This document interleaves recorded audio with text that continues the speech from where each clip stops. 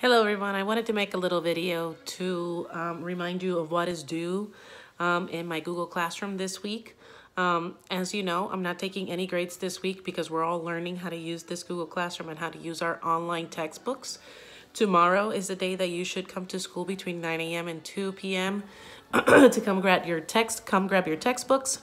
Remember that if you cannot come during that time, please email me so we can set up something else for you to have the books, because I'm going to start my lessons next week and kids should have their books in order to follow along. So this is the things that you should complete this week. Everybody, all of my 48 students, both third and fourth, are now in my Google Classroom, which is fantastic. I have invited all the parents and guardians to join. That way they can get notifications. So I have added your emails. I see some of you have already accepted. Some of you, it still just says invited. So whenever you can, go ahead and sign up for notifications.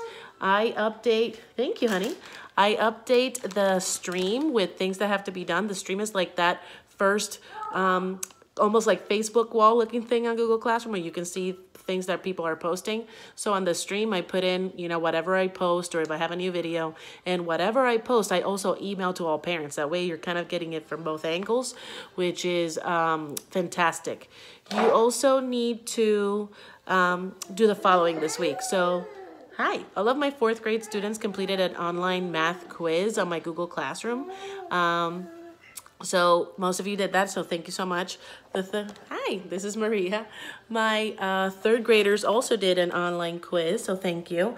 Now everybody has an assignment in their science book to do online and an assignment in their math book to do online. And I posted videos on how to access each of those. You can find those videos in my stream on the Google Classroom, so you can click on those to see how to access it. So that's what you have to do. You already did the math quiz online, so now you have to do the heat. If you're in fourth grade, the heat assessment.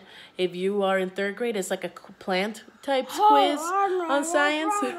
And for math, you guys have to do the last lesson that we did in the classroom. I assigned that homework. For fourth grade, it was capacity, and for third grade, it was having to do with measuring liquid volume. Okay, I hope you get to do those this week. Bye.